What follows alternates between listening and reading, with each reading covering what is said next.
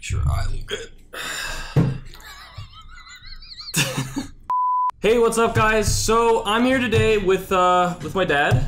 It's my first time ever getting my dad on a video, so this is certainly a different experience. But as you guys all know, stories are a big part of my channel, and as true as they are, and they're all 100% real, that I always keep telling you guys, I thought it would be cool if I actually got my dad to come on camera and actually tell you guys one of his crazy stories he's had, because he's got plenty of stories as well, and I mean, what better person to hear it from than the man himself, right? So how you feeling, Dad?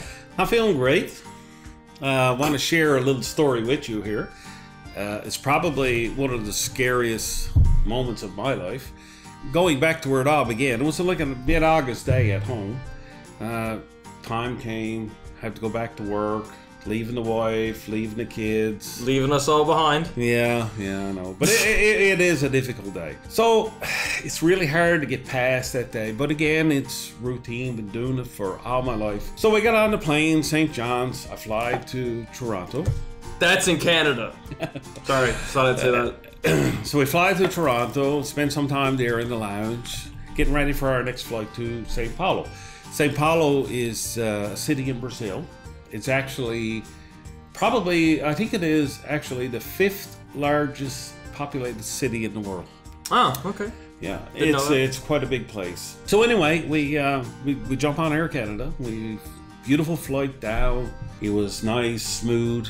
It's 11 hours. So we get in Sao Paulo. We have one more flight to make. It's a 50-minute flight. It's from Sao Paulo to Rio de Janeiro. If you guys didn't know, my dad, that his job requires him to fly away, so that's why he's flying. He works down in, well, you worked down in Brazil at the time. Well, right? Actually, I worked in a lot of places around the world, but at this moment I was working in Brazil. And it's routine as usual. You know, we go in, we have a little lunch, have a beer.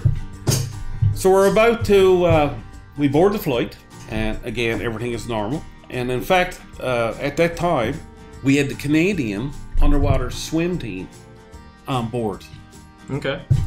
And they were all at going to Rio at that particular time to compete in some competition. So the plane takes off. I'm in the 3rd seat out. I have 2 of these young girls sitting next to me, and they're next to the window, one next to the window, one in the middle. So the plane goes off like it would. It's so we're just settling in, like to try to get a little nap, because the long flight from the night before and everything. Yeah. And I'm by and like this and boom, and like, whew, what was that? And everybody is looking at each other, and next thing you know, boom, again, holy crap. And we're like, holy crap, and the heart is starting to pound a little bit here now. Yeah. So I looks over next to me, and here's a couple of these young girls with their camera, and they're filming the fire that's coming from the engine. It was like literally 20 feet shooting backwards. Now again, the pilot makes no announcement. All this fire is coming from the engine.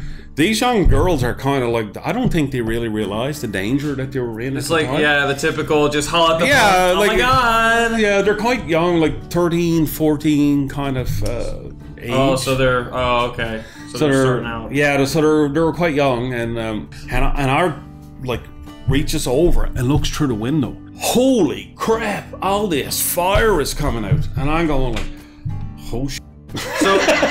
So essentially, your plane was on fire while you guys were flying. Yeah, we're like 10,000 feet in the air right now. 10,000 feet in the air. The plane is on fire. Yeah. There's still no announcement. There's still no announcement. What? And there's still no announcement. And remember, now we're in Brazil, so they're speaking Portuguese. So the pilots were just trying to be all like, yeah. There's no fire. Don't worry about it. So next thing we see the plane like leaning down and turning around to go back right cool. Yeah. And the pilot comes on and he says in Portuguese, we have some mechanical problems. Yeah. I said, yeah, don't shit me. Well, yeah, so, it was just a fire on the wing, yeah. So anyway, the fire is out now, because apparently they have a system in the plane where they can put CO2 on the fire and put it out. So the fire is out on one side, but the plane's still running. We still have one engine. What I didn't know at the time was that when a plane is running, this plane had 2 engines, by the way. One is now gone. A plane could only have 1 attempt to land with 1 engine. You can't go down and decide, oh, there's a dog going across the runway and take off up. When you commit, you're gone. You have to go. I didn't know it at the time. I knew this after the effect. But anyways, the plane is coming down. We have all these fire trucks, emergency services, like literally running up alongside the plane on both sides. And the plane landed. Thank God. Everybody was safe. Nobody got hurt. Okay. But man, I tell you, it was scary. And I'll tell you why it was scary. It was Besides the fact that it was on fire. It was on fire, yes. That's one scary part. And the other scary part is the language was Portuguese. And when the pilot did make the couple of announcements that he did make, nobody really understood it. None of the Canadian swim team, no one in my team that was, or in my colleagues and I, we kind of figured out that it was a mechanical issue because we've been there working for a while, so we've learned a few words of the language. But it was really, it was a scary moment. I tell you, it was my worst experience. I've been traveling overseas for 16 years. It's my worst experience ever. It's pretty bad. On an airplane, yeah. I mean, I thought I got some crazy stories, but I mean, it's pretty up there. It's not one I want to have to experience again. Yeah, I don't think anybody wants to experience that. But you have to, you know what? And when it happens, there's nothing I can do. I'm in the air, 10,000 feet. Yeah. So what do? I can't do anything. The only thing I can do, I thought about you guys, thought about your mom, thought about, you know, God, what are they going to do without me? Yeah, we need you, Dad. We need you. And it was just, God, you know, it was just one of these moments where you really appreciate your whole life and family in that moment. I'm not gonna lie, every time I fly, I feel that way too, because I just hate flying. You guys know I hate flying. I can't stand it. Yeah. But with that being said though, guys, that is my dad's story. Really crazy experience, and thankfully he's okay. I mean, that was a while ago now, wasn't it? That was a few years ago. No, it's about 3 years ago. Yeah, but, so... I have more, if you like that. Yeah, well, I mean, who knows? If you guys want to hear more stories from my dad, let me know. Let us know in the comments below. And yeah, if you enjoyed this video, don't forget to leave a like on it. Of course, subscribe to the channel for more great content. And thanks for watching. Bye. All right, see you guys.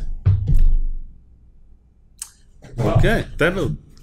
Jeez, I'm going to be a movie star.